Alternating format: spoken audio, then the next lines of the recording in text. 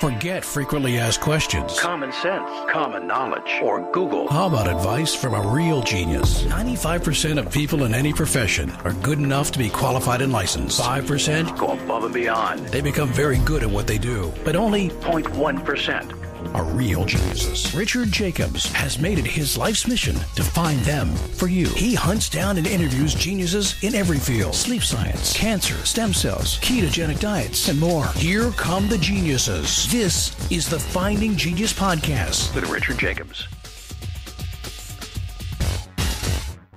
Hello, this is Richard Jacobs with the Finding Genius Podcast. It's my job here to seek out the geniuses, the top people in their fields, interview them, and get all the juicy goodness that they know about that other people don't know about. I've spoken to over 2,000 clinicians, scientists, researchers, and practitioners, and today I'm joined by Simon Sadedin. I hope I pronounced your name properly. He's part of the Murdoch Children's Research Institute, which owns the Victorian Clinical Genetics Services. He works in the bioinformatics side. So we're going to be talking today. And Simon, thank you for coming. Hi, Richard. It's great to be here.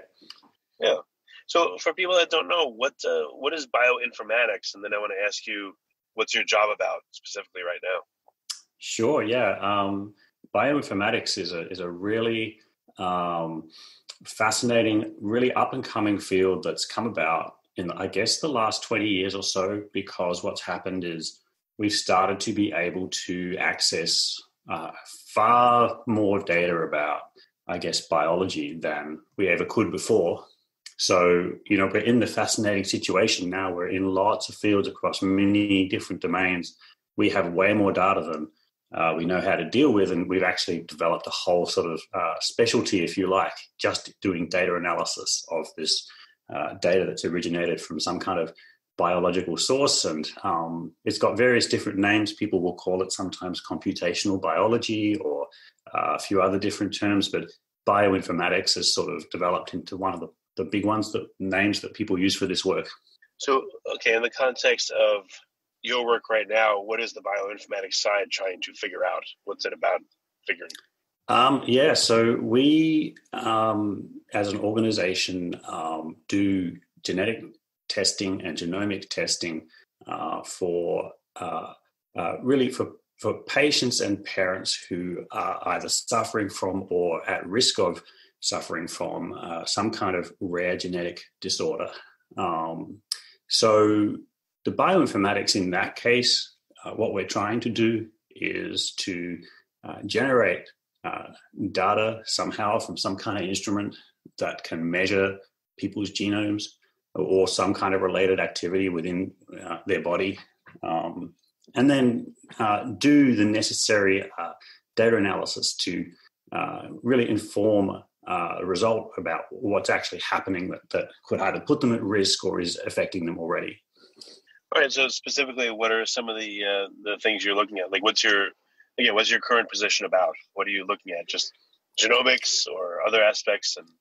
Yes. So these days, very much there's a huge focus on genomics, and I'm not sure how aware or your listeners would be, but we've really had quite a revolution, I guess, in the last 10 years or so, where we've gone from being barely able to afford to sequence 2 or 3 genes, in a patient, to pretty much being able to afford to sequence their entire genomes. And that's just happened so quickly in some ways that it's almost sort of like a step change if you think about it that way.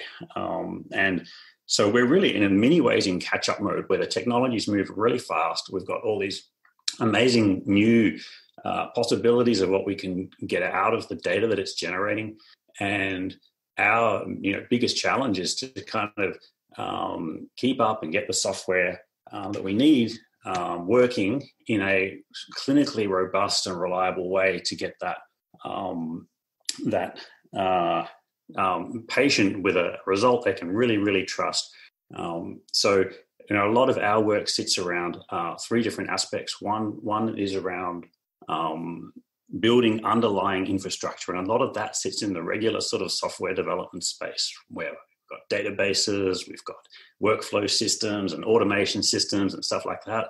So there's all kind of work related to that. And then we've got another angle on it, which is really around innovation, where we know there's some signal in the data, and can we get that out? And often there'll already be a lot of research going on about ways to try and get that signal out of the data. So we will be looking at that research and trying to work out, is this something we could really use clinically? Is it reliable enough? Does it need more work? Do we have to invest perhaps in refining it a little bit, testing it, evaluating it? So there's a whole sort of arm around of what we do, which sits in that data analysis, data science space, looking at things, benchmarking things. And then there's a sort of necessary evil. It's not really evil. It's actually incredibly important around making sure everything is done at a really high level of quality in the laboratory. So measuring, monitoring, operational side, every patient that comes through, do the quality control, review what happened, have the automated systems that will pick up problems and alert you if something's gone wrong, and make sure that gets addressed. So that's sort of a big picture span of what we do, in the bioinformatics part of our laboratory.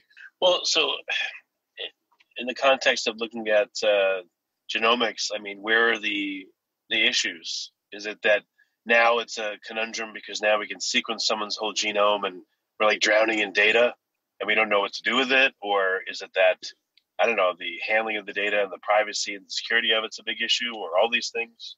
Well, that's the fascinating thing, is it's incredibly multidimensional, this problem we've got on many different fronts. We're struggling to deal with just sort of massive, change that's happened that's lets us look at so much data. So you're absolutely right. On the one hand, we have to learn how to scale up everything we do, 2 orders, maybe 3 orders of magnitude, to deal with the volume of data. And then because genomics is now more affordable, more people want to do it. So we have more patients, if you like.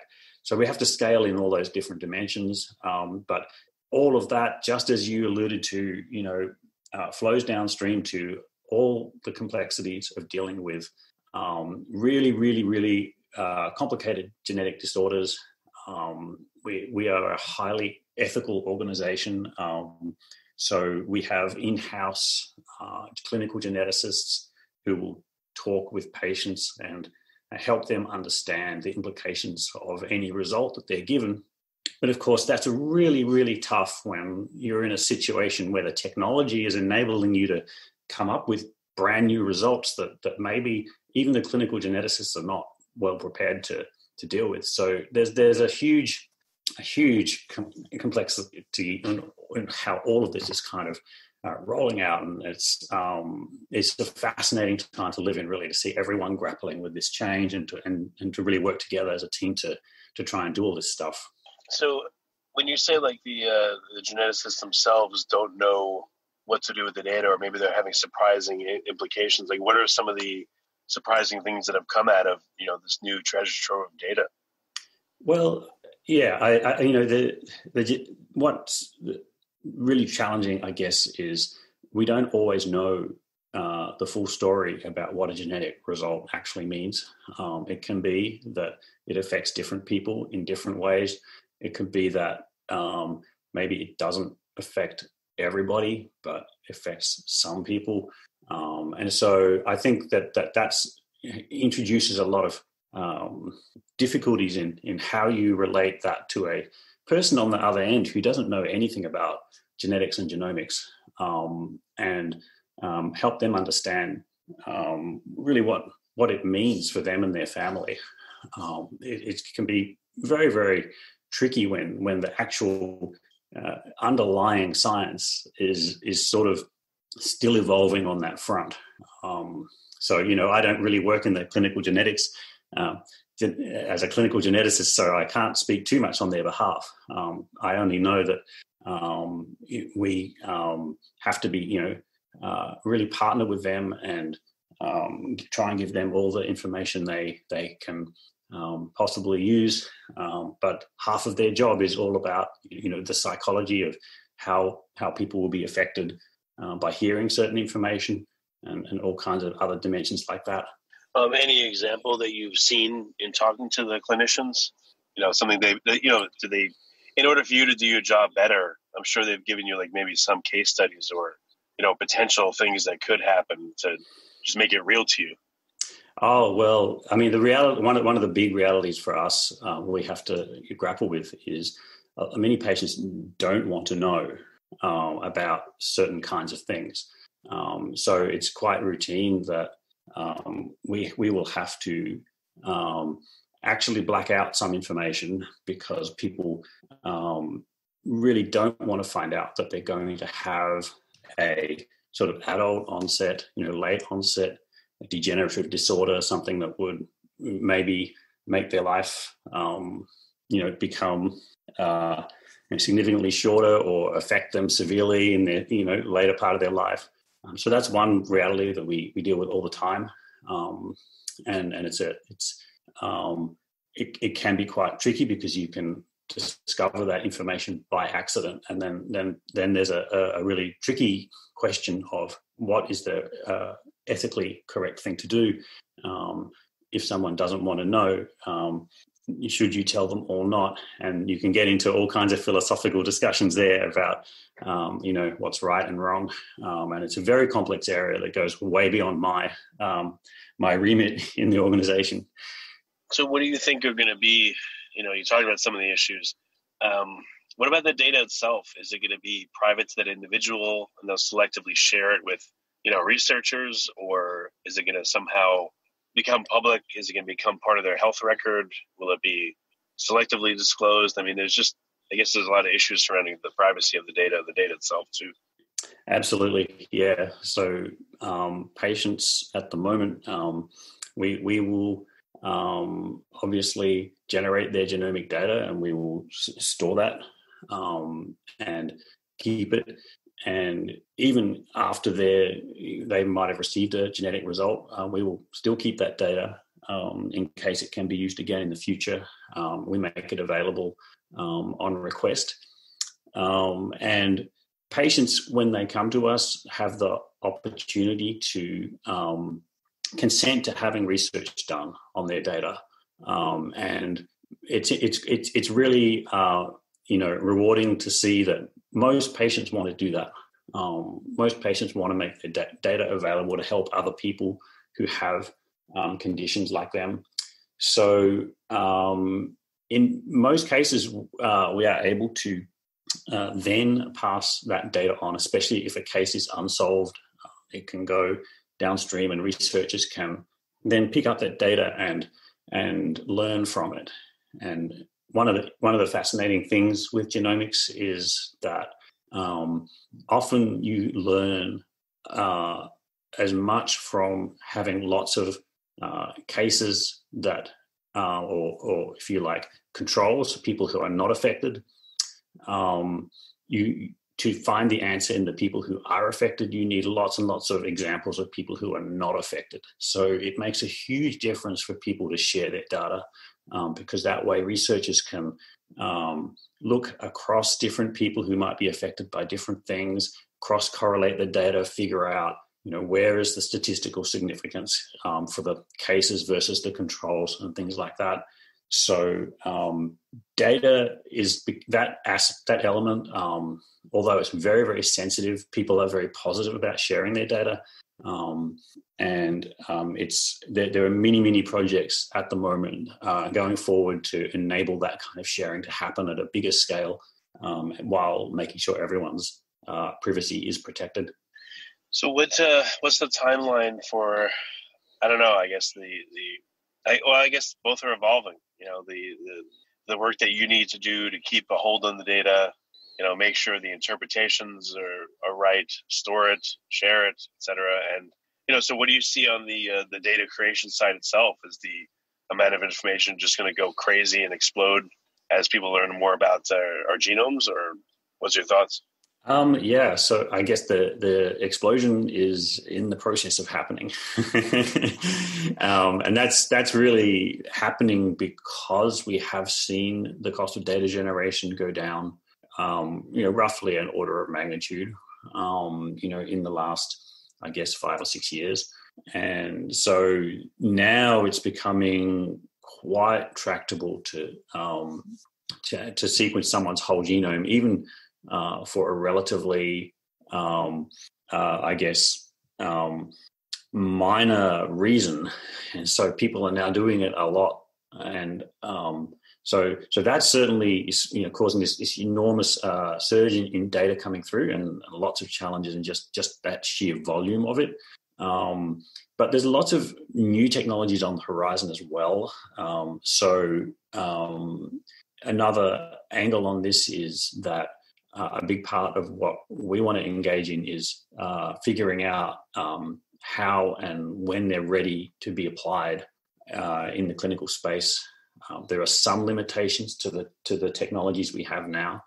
Certain kinds of genetic mutations we can't resolve very well at all, and some of those are actually quite common disorders. So although we're celebrating in so many ways being able to look at all of this wonderful data, we always have in mind that there's certain types of conditions and certain types of genetic mutations that are falling behind, and there are some new technologies that could address that, and so we're actively engaged in those to try and deploy them and help those patients too.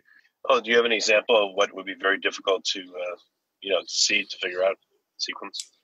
Yeah, so the big limitation at the moment with all the technologies used in the clinical space is they do what we call short read sequencing. So if you think about the genome as sort of a big long string, if you like, of DNA, right? A big long collection of letters, big long string.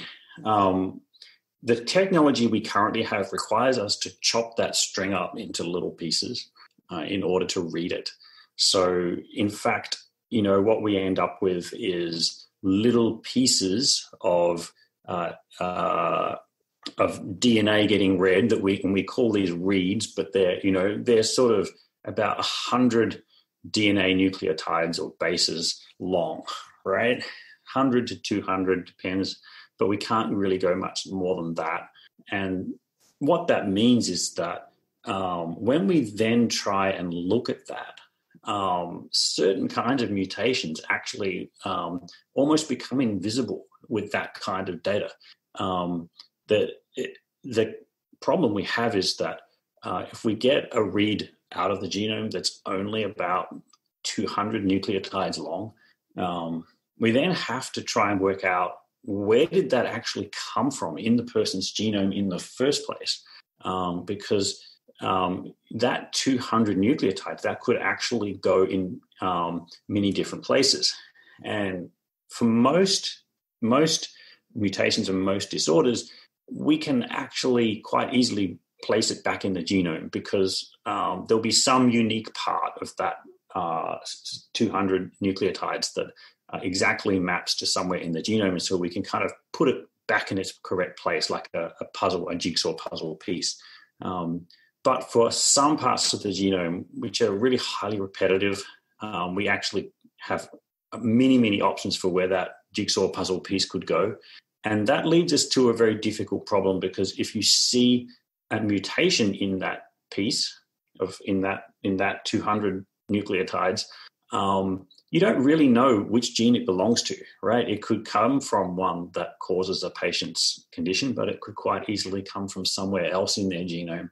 So all of this, really arises from the fact that we start with these short pieces of DNA that we read, and that's where a lot of the progress is being made, where there are now what we call long read technologies, and they can read pieces of DNA anywhere up to 30 or 40 kilobases long. So that really makes an enormous difference and means that we can see a whole genetic mutation in one sort of continuous read that came off the sequencing machine and allow us to directly ascertain what happened, instead of these little short fragments where we have to kind of piece it back together like a jigsaw puzzle and hope that we get the right picture at the end. So that's the biggest space where we hope the technology will move in the next few years. And there are some specific disorders that involve what we call repeat expansions in the genome, where you have a repetitive region and it just gets much, much longer, that we think we will be able to address with those technologies. Do you think it'll get to the point where we can sequence the whole thing, all 3 billion base pairs all at once without breaking it up into pieces? That's a really interesting question. It's probably unlikely we'll ever do the whole thing. And to be honest, we would never really need to go too much beyond, a few megabases, say, because then we can really always piece it back together. There are some incredibly difficult regions because they actually intersect with the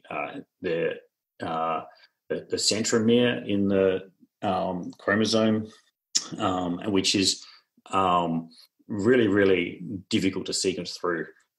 So it's quite unlikely we'll ever actually do whole chromosome sequencing, although I'd certainly never rule anything out. Okay, interesting.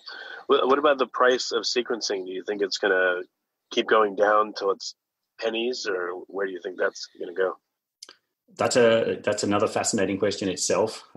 We've sort of reached the point where currently the raw sequencing cost to read someone's whole genome is now sitting above, but sort of not far out of range of many of the traditional genomic tests that we would have done that only targeted a smaller number of genes.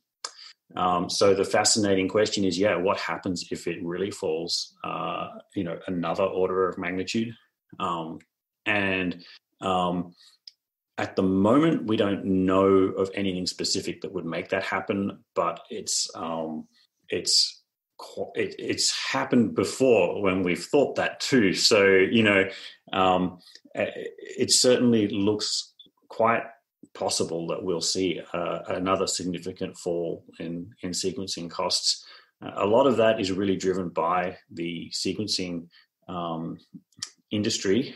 And there's one sort of huge player there, which is Illumina. And Illumina have consistently shown that they've been able to improve their technology over time. So for us, we are very much ready to take up anything new that they're able to release, but they keep it quite close to their chest. Yeah, so you think things will fall by an order of magnitude in price? And if so, guess on the timeline and what's the implications you think they might be? Oh, wow. Yeah. I'd be completely guessing, to be honest. What I would say is I think it's entirely possible. But I'm well outside the circle of people who have that inside information. It's quite possible that will happen. And if it does, the fascinating implication is that it will make genomic testing actually cheaper than many other traditional tests. And so you could easily see things flip where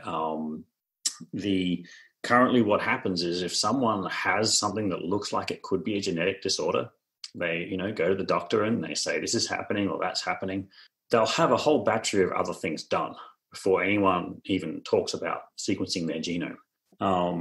The really fascinating thing, if it becomes that cheap to sequence someone's genome, that we may flip it may flip over and we'll say, well, maybe the first thing we should do is a genomic test. Maybe that should be the first thing we should do. And then only when we don't get an answer out of that, put the person through all of this other diagnostic pathway, which can be quite complicated and expensive in itself, especially as we get better and better at doing this genome sequencing. It may also become one of the fastest things we can do is to upfront sequence their genome and answer a whole lot of questions. So I think that's one of the really interesting things that could happen in the future. Another possibility there is that because sequencing someone's genome is something you only need to do once, right? If you sequence a genome once, then you kind of know it forever. It's not something that changes. We could move into a space where if it's relatively cheap to do, it could be something that is, say, offered to people either at their first encounter with a medical condition that could be answered by genomic sequencing, or even at birth, right? It could be that parents just have this done. And then you end up in a really fascinating space where that information is kept and is made available throughout their lives. This is all very futuristic. There's no concrete plans for any of these things right now, but it's those are the kind of exciting future possibilities that could happen and could really actually change people's medical care quite a lot. Well, very good. Well, what's the best way to find out more and to keep tabs on, the work you're doing for VCGS and Murdoch? I'll definitely go have a look at the VCGS website, which is vcgs.org.au. You can also go and look at the Murdoch Children's Research Institute website. As you mentioned, I work for both of them. And one of them is one of Australia's largest medical research institutes. That's the Murdoch Children's Research Institute. So we have a fantastic partnership where we have some of the world's leading researchers, and they're feeding directly into our clinical laboratory, where we're able to take advantage of everything they know, all the techniques they use. We're able to learn from that as well. So go have a look at both of those websites, and you'll get a picture right across from the research, the cutting edge research end right through to the kind of clinical testing we do. I'd if I may, I'd make a pitch for anyone who's, Sure. working in the software space, maybe the data science space. If you're someone who's, looking for a way to really exercise your skills in a way that really generates enormous value for patients and people who are in really situations of need. There's a way for you to do that if you come into this field. And one of our big challenges is finding the people with the right cross-disciplinary sort of skills to be able to come in and absorb all of this complexity and then implement some of these things that are driving the field forward. So that's a little bit of a pitch to anyone who's interested. I'd love to hear from anyone who's sort of in that position. Well, it sounds like a really interesting challenge in the world of computing, which I'm sure most people wouldn't think would apply to this, or they probably haven't made the connection themselves. But, if you're in the software world, I think it'd be really fascinating to do something like this. So it's a good idea. Absolutely. And I guess that was, one of the things I was thinking about. At some point you sort of mentioned, are there misconceptions? And, one of my sort of misconceptions that I think there are is that firstly, that this sort of area is inaccessible unless you've got, an advanced PhD in genetics or something. That's not true. Another misconception is that it's sort of, if you come into a clinical laboratory, life will be boring. That's definitely not true. It's an amazing field that's evolving really, really fast. And simply because of that, we need people with all kinds of different skills. And there's sort of a really good opportunity for people interested in the space to come in right now, because there is such a high level of need. So people are quite open-minded about, having people come in, upskilling them, getting them across new areas of knowledge. Sorry, I've continued with my pitch. It's all right. Well, Simon, thank you so much for coming. And it's, again, yet another world of information I didn't know anything about. So thank you for being here. Thanks, Richard. It's been a pleasure.